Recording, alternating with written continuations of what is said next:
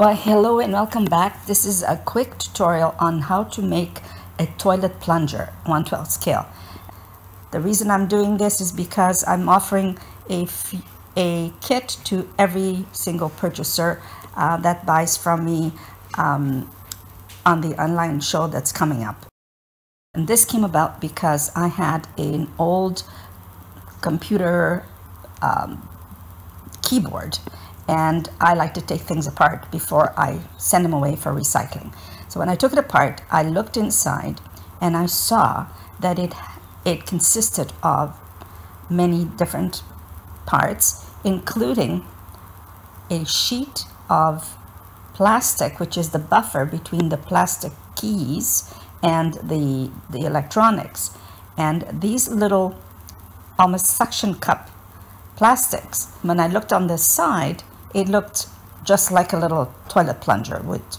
So my thinking cap went on very quickly, and I started to cut them away to figure out how I could use it.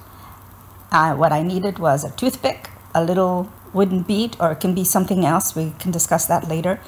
I took each one of the little cups, cut around very carefully so that there's no raggedy edges, stuck a toothpick through the center to hold it, and then took the toothpick one end and I sanded it off to make it nice and sharp. You might already have those that are nice and sharp, and put it through the bead, and the bead through the center of the suction cup. Then I added some glue, that dries clear, obviously. Added the glue to the center of the suction cup. Let it dry. When that dried, I took some acrylic paint and dipped it into the acrylic paint.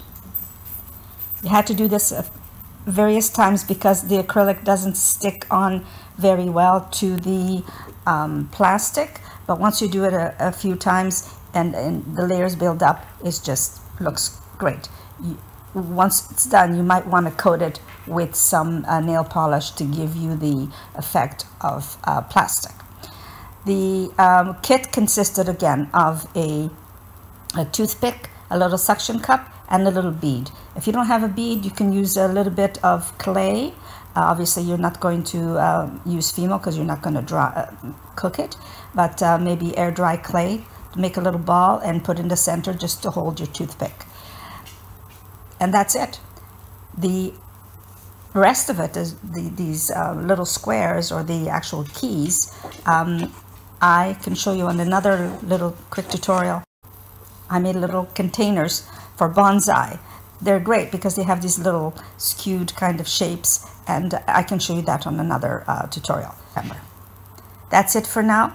Hope you enjoyed this quick video, and don't forget to like and subscribe, and come back soon.